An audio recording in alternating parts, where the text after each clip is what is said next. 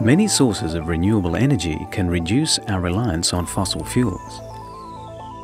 But the sun, sea and wind can't be turned on and off with a switch. The intermittent nature of renewable energy limits how much can be included in national energy grids. But things are about to change. Researchers from the University of New South Wales have converged in a new holistic energy research centre. Their common goal is to ramp up the use of sustainable energy in power grids across the country. It can be done. We have the systems and technologies to achieve this goal.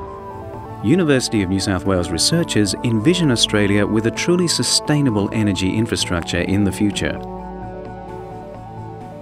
They see a clear and feasible goal of 10% renewable energy included in the grid for every 10 years after 2020.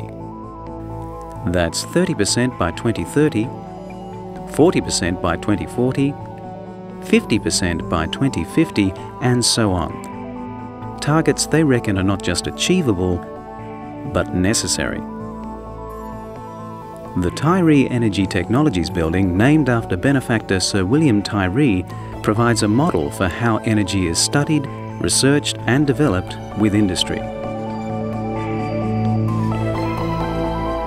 I would really like to feel that this new building is going to attract a higher class of students wanting to do power engineering, for which we have been really starved over the past for not having modern technology to help and influence young students to come to the university. Researchers from engineering, science, business and social policy mingle in a space that is purpose-built to bring people from different perspectives together. The guiding principles behind the Tyree Energy Technologies building are not just about renewables, but also about fossil fuels. And it's an understanding of this mix between the two that's really going to be important in the future. In order to make this research successful, we need not only a deep understanding of the technologies, but also how they link through economics through to future energy policy.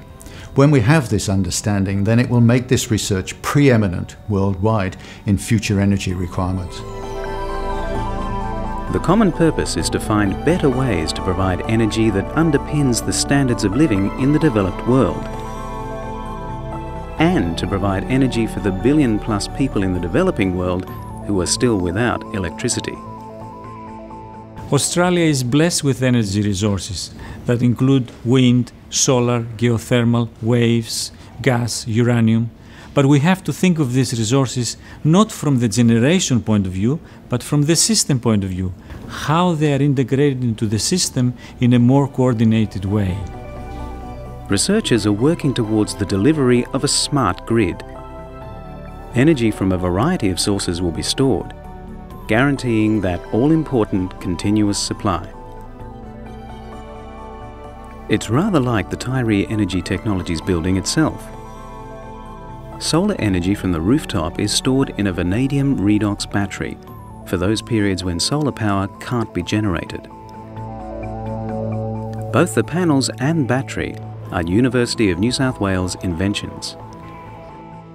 The Tyree Energy Technologies building is our living research laboratory. The research teams work closely with industry to ensure that whatever happens in this living lab will eventually make it to our living rooms.